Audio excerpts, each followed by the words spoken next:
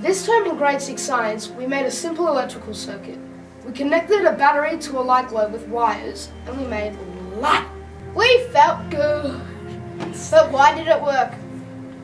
Some of us said it worked because we made it work. But what really happened? My name is John Tringo. You may remember me from movies such as What Happened to My Turtle? Let me tell you what really happens. Inside a dry battery cell, there is a chemical paste made of metals and fluid, which essentially reacts with a carbon rod. The reaction causes an electrical charge. Basically, an electrical charge is atoms sharing electrons. Thanks, John, but we'll learn more about that in secondary school. The reactions or charges are held safely inside the battery until we connect a wire. Some materials are called conductors. They allow electricity or charges to pass through them more easily. Metal or copper wire, even foil, are conductors. Other materials like rubber are insulators.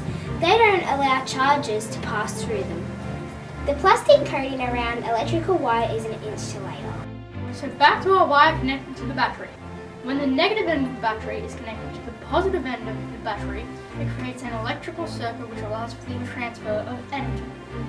If we connect a wire from the negative terminal of the battery to the bottom of the globe and then connect another wire from the side of the globe to the positive terminal, we should create light. Bingo, bango, jango! But how? Well, you may ask. I'll take it from here, thanks, John. Electric current travels around the circuit we have created. Inside the globe is thin wire made of tungsten. When the current passes through the tungsten, it causes it to heat up very quickly.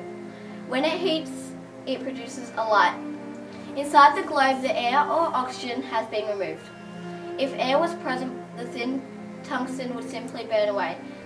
This is called a vacuum.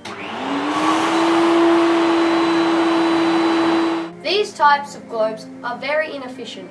Fluorescent or LED lights create less heat and are far more effective. But the book my teacher read didn't tell us about those types of globes. We asked how they work. He told us to Google it. But first we wanted to see what would happen if we added more batteries to our circuit. You guessed it, we got brighter light. We had in fact increased the voltage. So we added more batteries. And more batteries. Mom, get the camera! Until we blew our globe.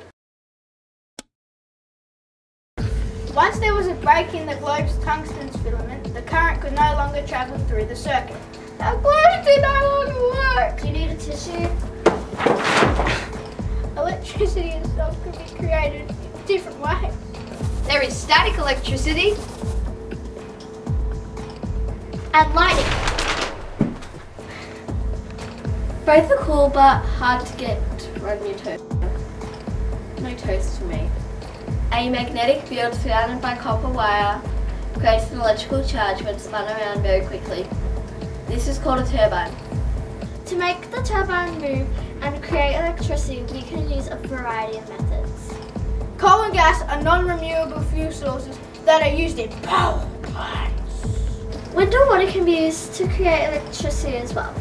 These are known as renewable sources of energy. Solar panels harness the heat of the sun and can also be used to create clean energy.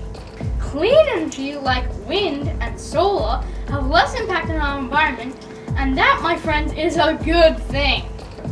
Till next time, I'm Giant Shrinkers. I hope you enjoyed Eastbourne's edition of Grade 6 Science. Excuse me?